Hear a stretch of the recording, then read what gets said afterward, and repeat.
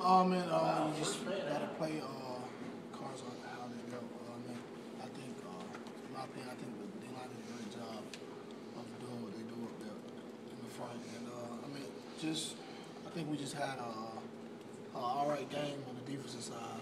Just like an execution on both sides, offense, defense, and special teams. So we just need to have a better game overall and execute out the calls.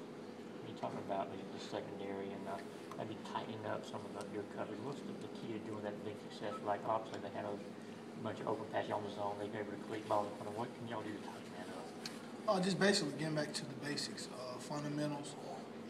It's in, so we just have to go out and execute. Just basically trusting inside the calls and getting back to the basics.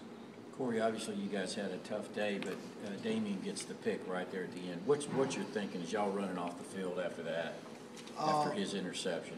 It was a great momentum change. Those guys had the ball like maybe on the 20, and they needed like a big stop.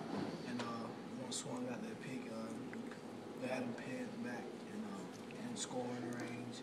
But it was a great play Swan made, the interception, and overall it was a great defensive stop. Were you thinking? That's a game-winning play at the moment. Yeah, it was a good play on his side, and it could have changed the game tremendously. We could have got up and score actually, but it was just a great pick on Swan's side, and also USC did a great job of stopping us from scoring too. So. Was Damien playing star when he made that pick, or was he hit course? He was actually playing money. Money, okay. The money, and we were actually in down. Right. And he was kind of disguised a certain call, and the quarterback didn't see him. He made a great play. That's a pretty effective defense. He was in there a few times against Clemson too. Yeah, it was. Swan, he just made a good play on the ball, and when he got the ball back to maybe inside the 20, so it was a good play.